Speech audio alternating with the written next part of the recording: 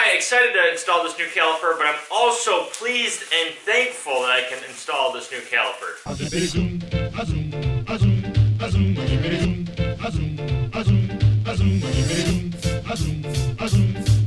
This is classy, this is shiny, this is totally the opposite of that. But who cares? By putting this on, we'll spruce up the Kodiak just a little bit. And it'll cause the Kodiak to actually stop.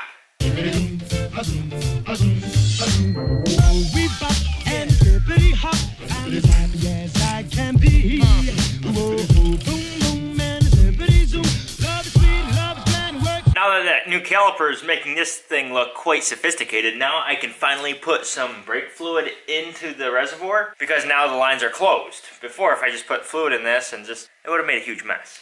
Time to top her off, baby. Oh wow, she's bone dry.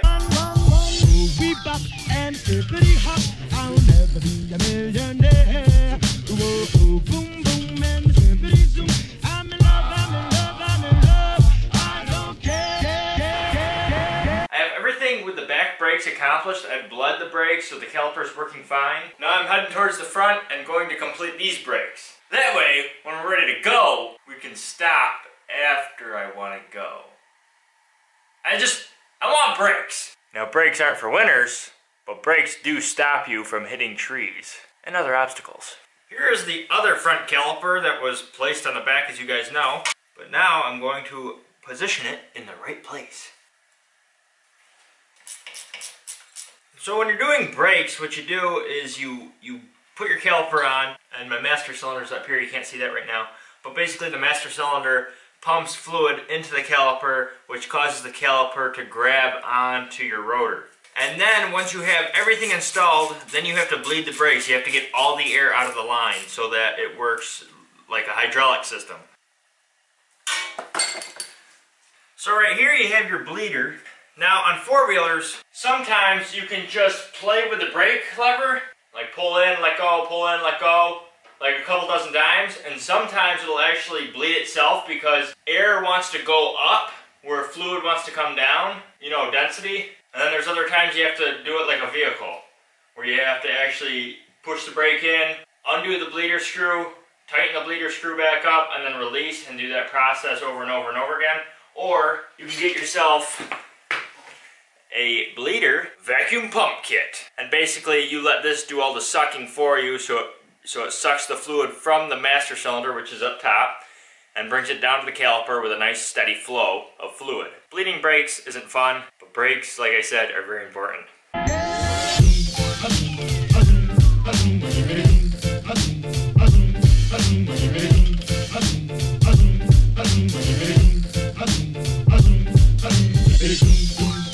You guys saw me start to mess with this thing, but what you guys didn't see is I actually tore all the components out of this sucker, and with a different year, I salvaged some parts out of this, some parts out of the existing one, and I ended up making it work. This switch is made for a different year, so that one wouldn't work with this one, but then, and the old one didn't have the actual starter, it had this makeshift starter just sitting to the right up here. So now we have all our controls right here.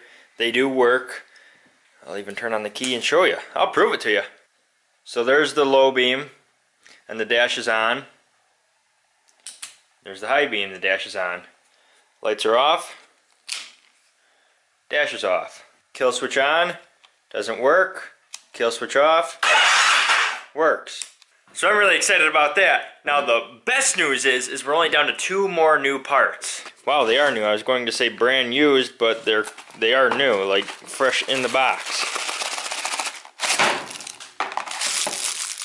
That one's even genuine. Now honestly, if this was like a 700cc or like a 600 or 650cc's, I probably would have taken this whole thing differently. I would have first of all started with getting everything all set like I am right now, and then start buying like aftermarket tires and rims and basically soup this thing up and make it one hell of a machine.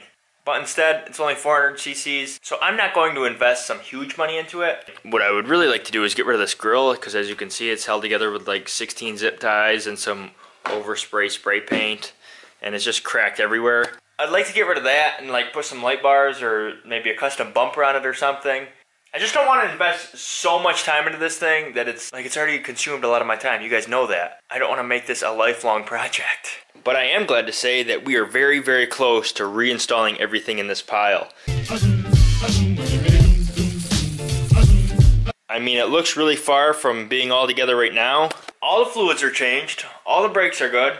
All the electronics are ready to go. We know the thing does run. You can see why my excitement is increasing as we speak. Here's my old petcock, and here's my new petcock.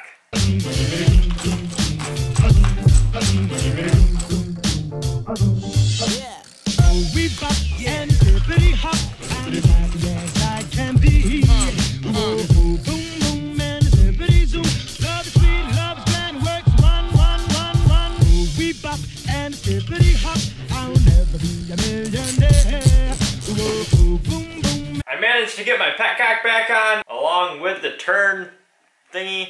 I couldn't find this, so I made an absolute mess. I threw all the plastic around, but that's okay. We're not gonna clean it up today anyways, because I'm going bowling with Jake the Toilet Snake and his family, and my family. It's gonna be a good time.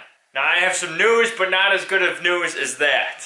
And that is, we're down to one last part, you guys. I'm stoked. And the air filter. Granted, we do have a lot of work in store for us because like the back rack is bent, the front rack is shot, and then the entire front grill assembly, you guys saw that. I want to either plastic weld that, come up with something else there. So I'm not quite sure how much longer it's going to take, but just know that let's just say we can see the light.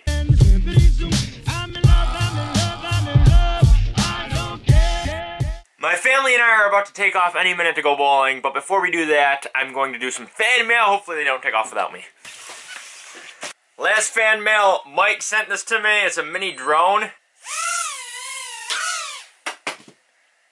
Mike, it's very hard to drive. Or fly, whatever you want to call it. Jeez! Ah! Mike, it's extremely fun, thank you. But before I rip my fingers off, let's do some fan mail.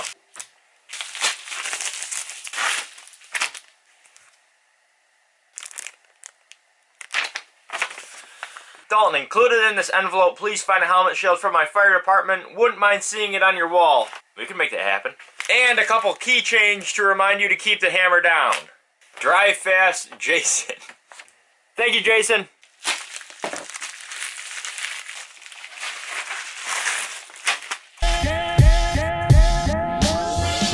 Dear 3D Machines, hi, my name is Owen D. Thank you, Owen. You are my favorite YouTuber ever. I decided to send you a custom upper license plate to put on your Duramax. I watch all your videos and keep them coming. Your friend Owen. Thanks, Owen.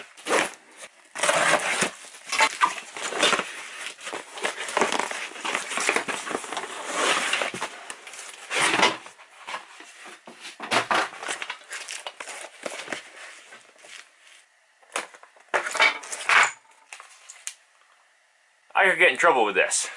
It's even got a sharpening stone on it.